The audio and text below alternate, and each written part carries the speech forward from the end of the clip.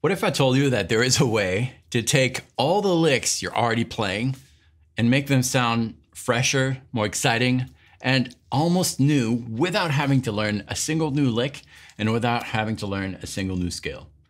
Well, that is completely possible. It's very easy to do, and that's exactly what we're going to talk about in this video. Really quick, if you haven't met before, my name is Wallimann. I've been doing this, teaching, playing professionally for 30+ years. I love doing it, and I discovered that actually the simple concepts are what make a massive difference, and that's why I started this channel. It's all about giving you some more power to express yourself musically without having to relearn the whole game. That's what it's all about. Now, hopefully you have your guitar with you, because this is going to be something you're going to want to try out on your own. If you don't, pause the video, go grab it.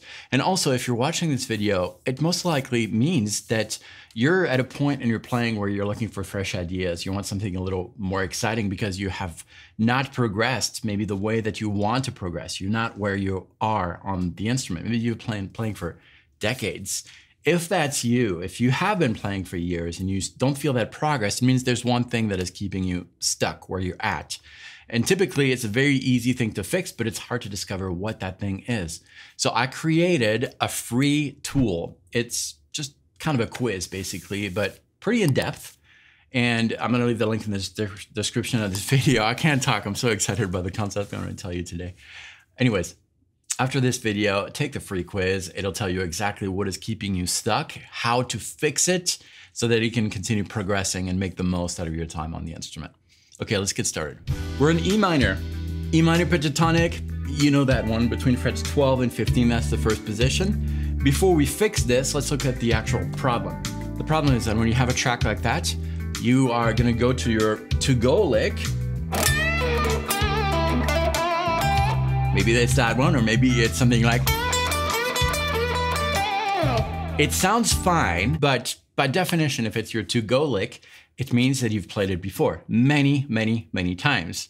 And people are kind of maybe getting bored of. And the most important person who's getting bored out of it is probably you. So we need to look at this a little bit differently. When you're using your to-go lick, what is happening? Well, you're relying on comfort.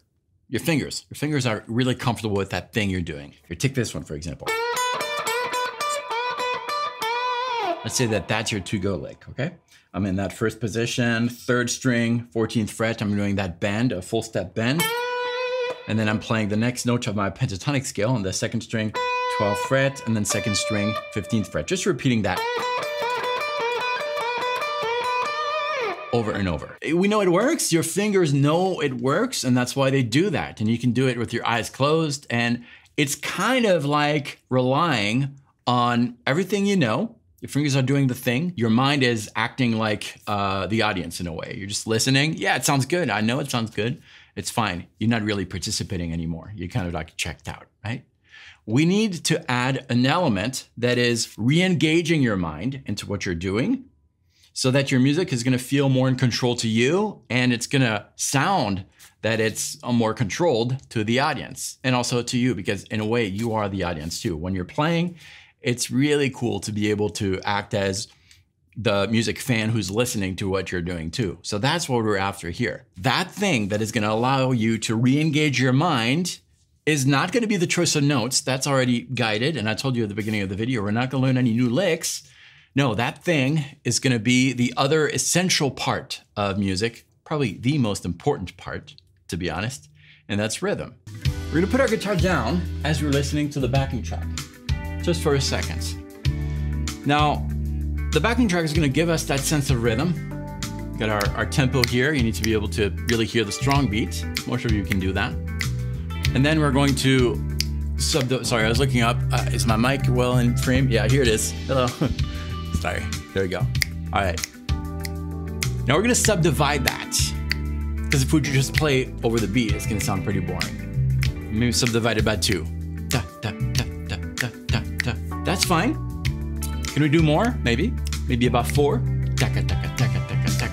I found that most of the time, 16th notes is the perfect balance between ease of playing over pretty much any tempo and ease of applying the concept we're about to try. So we're gonna go with that.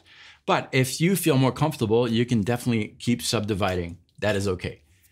Again, 4 subdivisions per beat, which is 16th notes, is gonna be the best bang for your buck. That's what I use all the time. We're grabbing our guitar back.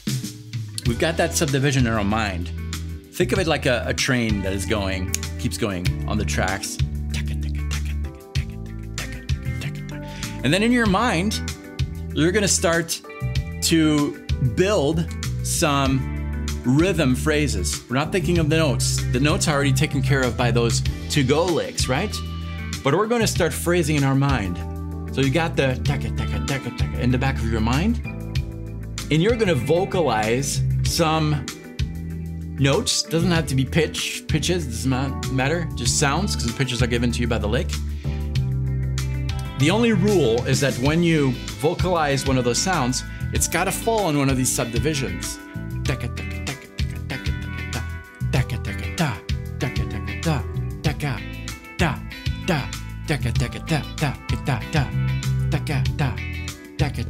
And you'll find that as you do this for maybe a couple minutes, your ideas are gonna be a little more interesting, a little more in tune, and you're gonna start to groove internally or externally if you're vocalizing that. That's the thing that is gonna help you reclaim that automatic thing that your fingers are doing. Fingers got the notes, they got the frets, the technique. We're gonna apply that vocalization, internalization of the rhythm motifs that you're creating to your licks. We're gonna put everything together. We have our to-go lick, we have our subdivision, and we're gonna create our rhythm motifs that are gonna apply to our to-go lick. Maybe something like this. It falls on one of the I'm doing a shaker.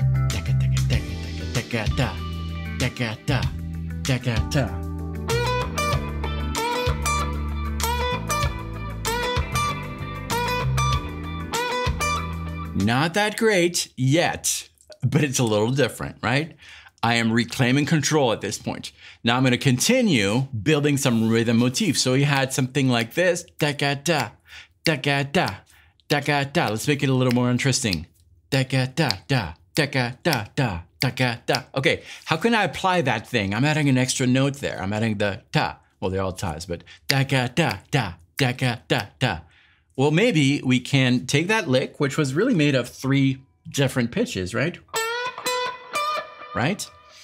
Maybe we're gonna repeat one of those. So the last one maybe. So if we had something like da-ga-da-da, da-ga-da-da, da-ga-da-da. Maybe, or maybe we can repeat the first note, so. Or maybe the second note. Or maybe we can add that extra note, but not make it a pitch. We'll make it a ghost note, which is just a sound without a pitch. So you can maybe mute all the strings and then just pluck a string to have this non-pitched sound, or a scratch, or your hand on the guitar. It's just a percussive sound, and you're just gonna playing with that. Let's give it a try.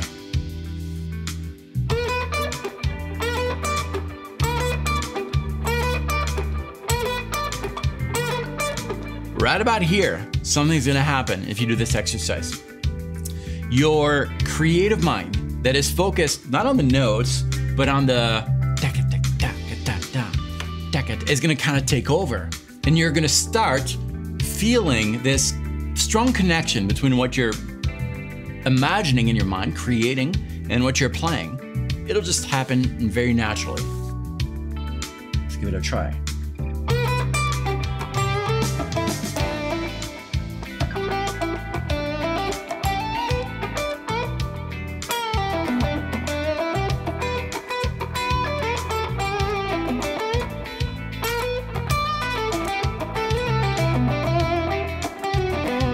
And then you'll start developing some new ideas, and you'll discover that the wrong notes, the ones that you hit by accident, are made right.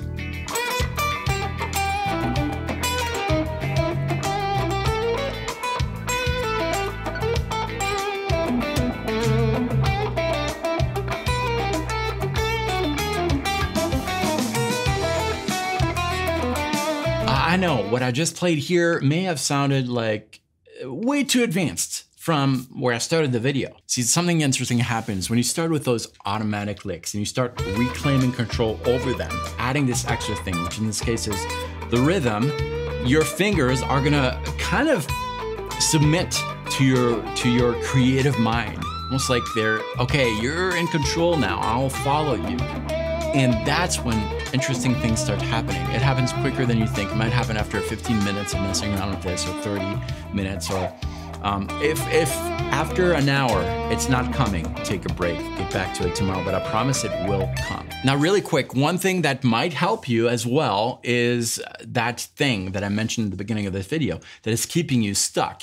Click right here to answer the questions. Be truthful. This is only gonna work if you've been stuck for a little while, but check it out, it's completely free. I'll tell you what is keeping you stuck and also how to fix it. This has helped hundreds, well, at this point, thousands of players. It's completely free. Check it out. I'll see you there. Thanks for watching. Answer the questions.